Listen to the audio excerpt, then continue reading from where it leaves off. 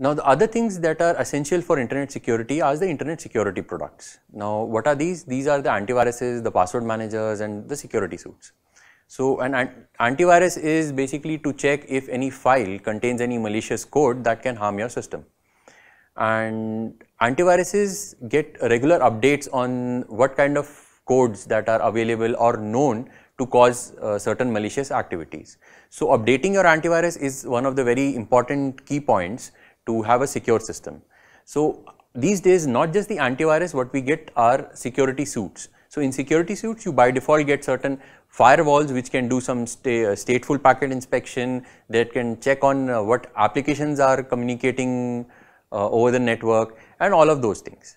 So, it can also detect any malicious activities or any malicious communications that are happening through your system over the network.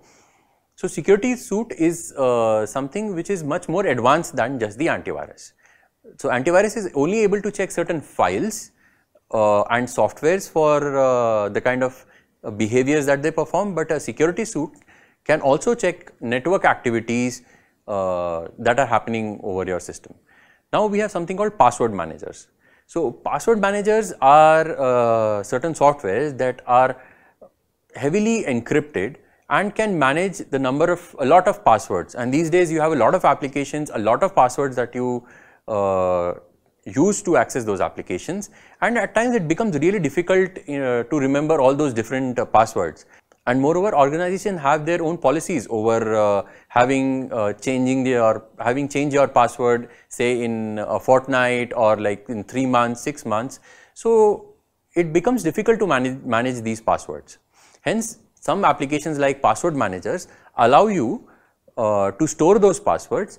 Now, it's the time to come to a reflection spot. Now, what you can do is you can pause the video for some time and then try to answer the question. So, the question here is, which of the following is a valid example for a three-way multi-factor authentication? Option A, password, a PIN code, a Face ID. Option B, password, Face ID or a fingerprint.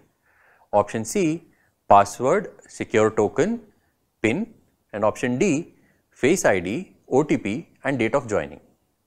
Now, you can pause the video for a while and try to see which one is the right option. Here D is the correct answer, as Face ID is something you inherit, which is basically your face. OTP is received on your mobile phone, that is something you have, and date of joining is something that you know. The others are using similar factors.